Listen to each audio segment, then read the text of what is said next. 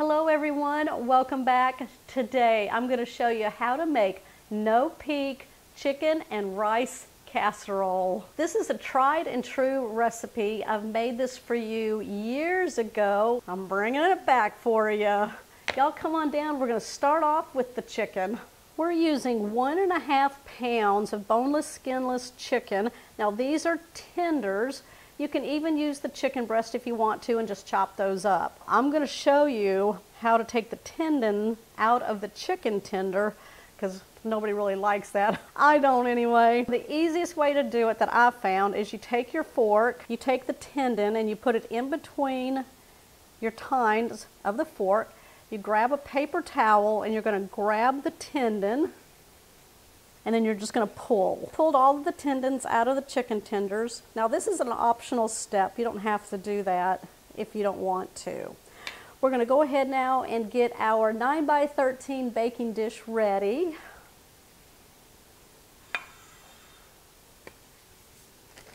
We're going to spray it with some nonstick cooking spray.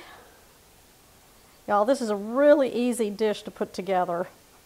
Not hard at all. We're going to take our chicken tenders and we're going to lay them in the bottom of the baking dish. You just want one layer. So in other words, don't stack on top of each other. Got the chicken done for our recipe. Now we're going to get something ready so that we can hide the chicken while it's cooking. That's the no peek.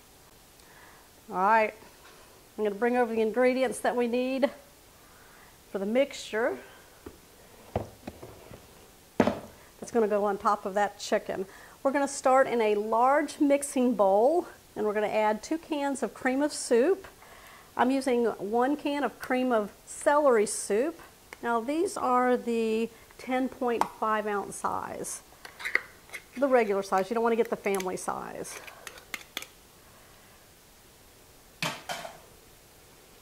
We're going to add that to the dish. And then I've got a can of, whoop, was that the cream of celery? Yep. I meant to have cream of chicken. I needed a can of cream of chicken to go with that cream of celery. Or you can do 2 cans of cream of celery if you want. I want that chicken flavor.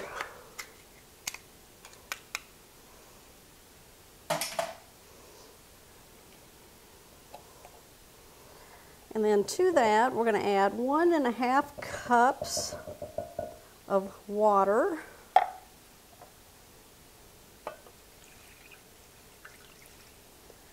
And then we're going to add in 1 package of onion soup mix.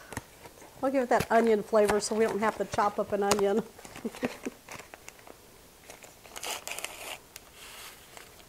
We're going to be adding 1 cup of long grain white rice. You want to make sure that it's uncooked.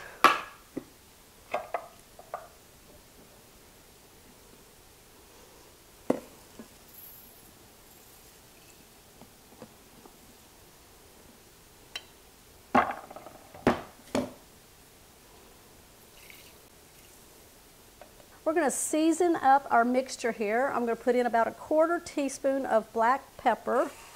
I'm just going to crack it in there. I know what I'm looking for. There we go. Perfect. We're going to put in 1/2 teaspoon of garlic powder. We're going to put in 1/4 teaspoon of onion powder. That'll just enhance the onion soup mix.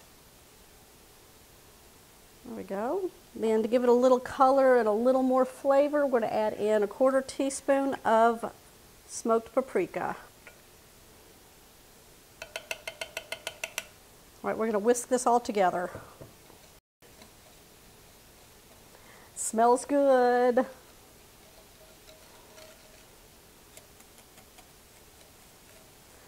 Now I'm not adding any salt to this dish because of the cream of soups, the onion soup mix, and plus there's something else we're going to be doing to it later that we're not going to have to worry about any salt.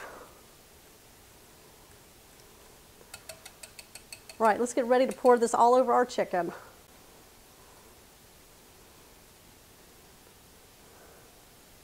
Cover it up. We don't want to see it.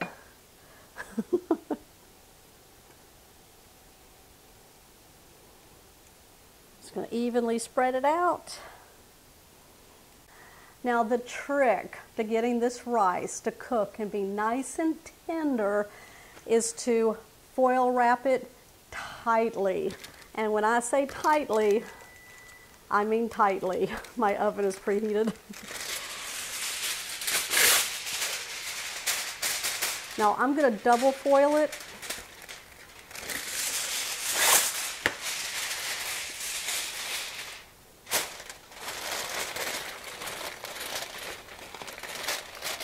You want to make sure that no steam can escape the foil. You want it all stayed inside the dish. That way it'll plump up your rice and cook it nice and tender. If you don't seal it good, that steam's going to escape and your rice is going to be crunchy. You don't want it for this dish. All right. I was using some heavy duty foil here, but if you have regular foil, that's fine. Just make sure it is sealed well, especially along the edges of your handles. I've got my oven preheated at 350 degrees. We're going to bake this covered for 1.5 hours. You want to make sure that your chicken is cooked through nice and tender, and so is the rice. We've got one more thing to do to it before we're going to enjoy this dish. I'll be back. All right, I've pulled this out of the oven. We're going to pull the foil off. Now I did check it right here to make sure that the chicken and the rice were tender and cooked through. We're going to sprinkle 1.5 cups shredded cheese across the top.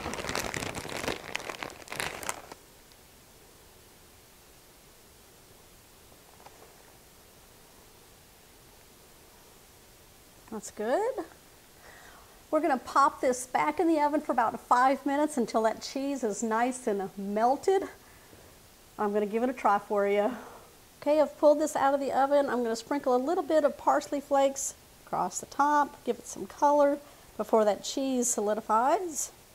Work it all in there. Here we go. All right, let's see if we can find our no-peak chicken. There we go. Here's my bite.